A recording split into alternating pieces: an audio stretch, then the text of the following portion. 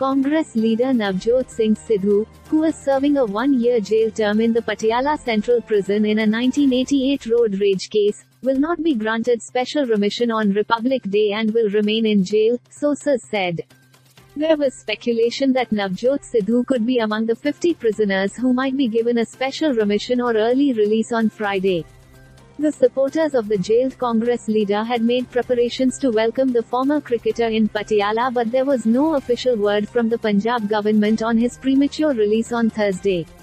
Read, Navjot Kaur Sidhu joins Bharat Jodo Yatra in Punjab's Jalandhar. A route map to welcome the Congress leader was also posted on Navjot Sidhu's official Facebook page by his team on Wednesday evening. It urged the supporters of Sidhu to gather at the designated places, including the Patiala Central Jail and at the former Punjab minister's residence. Navjot Sidhu's media advisor Surinder Dalla had tweeted on Tuesday, "The protector of Punjab, Punjabi and Punjabiyat Navjot Singh Sidhu is coming soon."